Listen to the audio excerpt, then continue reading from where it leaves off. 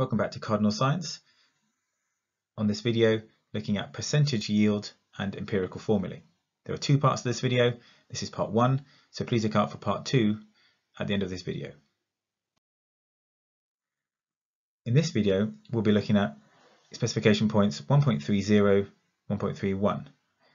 In part 2 of this video, we'll move on to 1.32 and 1.33. So for 1.30, we'll look at calculating the percentage yield. For 1.31, understanding how the formulae of simple compounds can be obtained experimentally, including metal oxides, water, and salts containing water for crystallization. Okay, so for 1.30, we're looking at how to calculate percentage yield. Now, the reacting masses calculations that we did in the previous video, what they do is provide a theoretical mass of the product. Now, it's theoretical because it assumes that the reaction goes to completion and is 100% efficient. But in real life, this is rarely the case. So we call this the theoretical yield, the yield that you could get if everything went perfectly. The actual mass that we produce is known as the actual yield. And this is always less than the theoretical yield. And we therefore compare these two numbers to calculate a percentage. That gives us a percentage yield. So this is best illustrated with an example. So here we've got magnesium reacting with oxygen according to this equation. Now, when 48 grams of magnesium is reacted with excess oxygen, the theoretical yield of magnesium oxide is 80 grams. We calculated this in the previous video. So if everything goes perfectly in this reaction, if all of the magnesium reacts properly with the oxygen, we should get 80 grams of magnesium oxide. However, when we actually do it, we only get 60 grams of magnesium oxide. So to calculate a percentage yield, what we do is we figure out what the theoretical yield and the actual yields are, and we calculate the percentage. So we take the actual, which was 60, we divide that by 80 and times it by 100, which is of course 75%. One way to think about this is the same kind of calculation that you would do if you're trying to figure out what you scored percentage-wise on a test at school. So your theoretical score would be 100%, would be you got all the questions right. So say the question was out of 100, then your theoretical yield would be 100, but say you only scored 75 marks. So you actually scored 75 out of a theoretical 100, and therefore you do 75 over 100 multiplied by 100. And you could do that whether or not the theoretical yield is 100 or not. If it was, for example, a 50-mark paper, then you would do, say you scored 25, you'd have 25 over 50 times by 100. What you actually got divided by what you could have got times by 100. That's the same with percentage yields in chemistry. Okay, so let's do a little bit of practice then. Have a go at these two, and then we'll go through them. Okay, so question 1. What is the percentage yield if 200 grams of product are formed when the theoretical yield is 250? So the 200 grams is our actual and our 250 is the theoretical. So we're going to do 200 divided by 250 multiplied by 100. This will be 80%. For number 2, what is the percentage yield if 120 grams of product are formed when the theoretical yield is 240?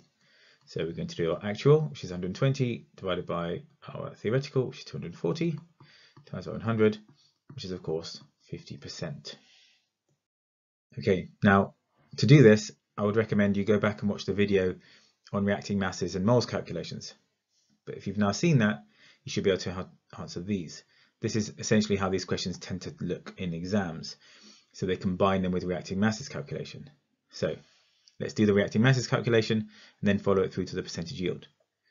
So what do we have? Our step 1 is to read the question, if you remember. So step 1, we have 36.5 grams of HCl with excess NaOH and only 40 grams of NaCl was formed. So that is going to be our actual yield. So what we're going to do first is to calculate the theoretical yield, and then we can calculate the percentage yield. So we're going to figure out the moles of HCl by doing 36.5, which is the mass, divided by the MR of HCl, which also happens to be 36.5. That, of course, means we have 1 mole of HCl.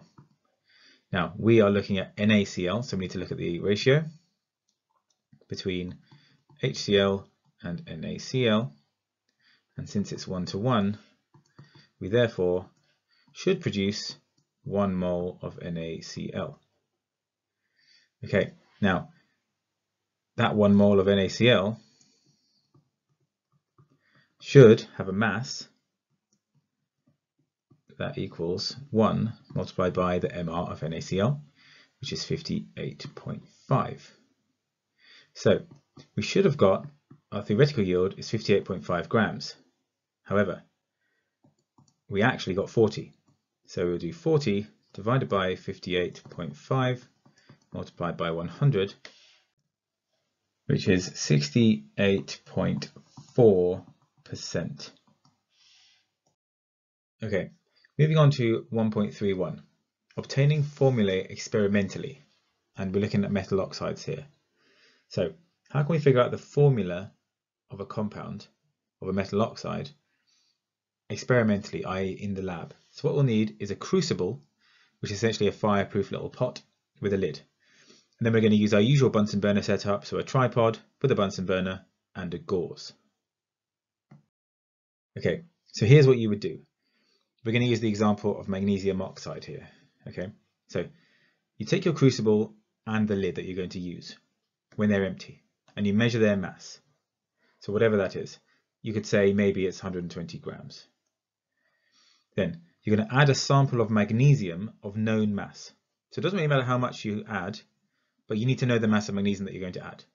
Okay, you can put that in the crucible by itself.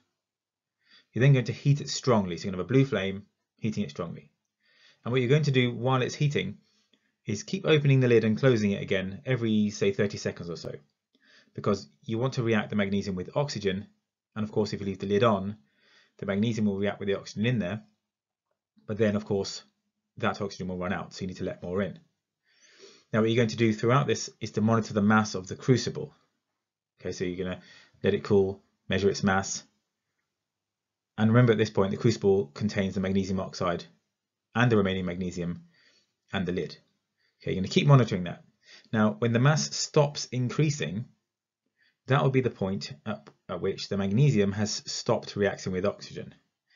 So when all of the magnesium has reacted with oxygen, the mass will stop increasing. Okay, so at this point, all of the Mg has reacted with oxygen to form MgO. We then try to calculate the mass of the magnesium oxide by subtracting the final mass that you just measured from the crucible and the lid.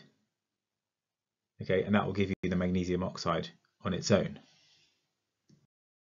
Okay, so the point of this experiment is to figure out the mole ratio in the magnesium and the oxygen. So really what we're just doing is working through to figure out the masses of both of those. So imagine we started off with a crucible and lid that weighed 120 grams together. We then add 4.8 grams of magnesium and we do our reaction. And the mass afterwards, when it stopped changing, is 128 grams. To figure out the mass of the magnesium oxide that's now formed, we take away 120 from 128, which gives us 8 grams of magnesium oxide. We know that there are 4.8 grams of magnesium in that magnesium oxide, and therefore the difference between them will tell us how much oxygen there was. Now we need to find out the moles of each of those. So here's how we do this. The moles of oxygen are going to be 3.2, which is the mass, divided by the AR, which is 16, which is going to be 0.2. The moles of magnesium is going to be the mass, which is 4.8, divided by 24, which is also 0.2. Therefore, the ratio between the two, so 0.2 to 0.2, is obviously the same as 1 to 1. Therefore, the formula of magnesium oxide is going to be MgO. Okay, so likewise, let's give this another try with some different numbers. So our crucible and our lid still weigh 120 grams, but this time we add 30 grams of magnesium, and after the reaction, we have 170 grams of magnesium oxide, plus the crucible and the lid. which means, of course, that we have 50 grams of magnesium oxide and 20 grams of oxygen. So now we do the same calculations, oxygen and magnesium. Moles of oxygen are going to be 20 divided by 16, and the moles of magnesium are going to be 30 divided by 24. So for both of those, we get 1.25 as the number of moles. And the ratio between the two is, of course, 1 to 1, which means that our equation is MgO.